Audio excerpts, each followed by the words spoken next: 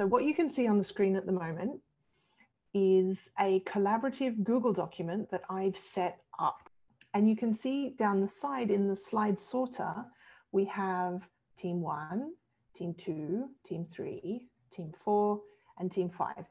So what I do in the running of the class is when we are about to go into our breakout rooms, I will share a link to this Google document so that all of the students can access it simultaneously. And each group will go into their respective breakout rooms and discuss the topic together while they co-write their solution. Up here on the top right, you can see the little share icon.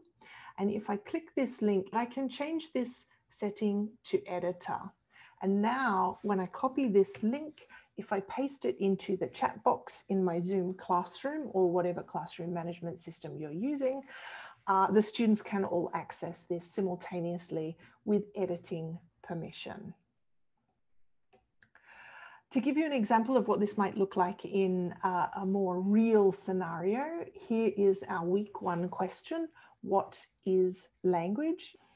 In the most ambitious version of this task, our students worked together to craft a full conference proceedings based on the work that they had done in their student projects.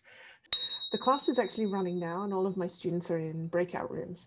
And groups of students are co-writing the introductions live in class. So here's an example of a group who are writing about the language of space and time. They have a mini introduction, and then each student in the class has described their own study. The second part of the challenge is to rewrite the introduction in the informal variety of Singaporean English. And we can see students working together in groups. We can see that there's 3 students in here who are writing together. We've got 3 people typing simultaneously. And one of their teammates is back on the formal version of the write-up. And you can see them jumping backwards and forwards as they compare. In this room, we have 4 different people collaborating together on writing the informal variety of the introduction. And to give just one more example, we have another group here who are also writing the informal version of their introduction.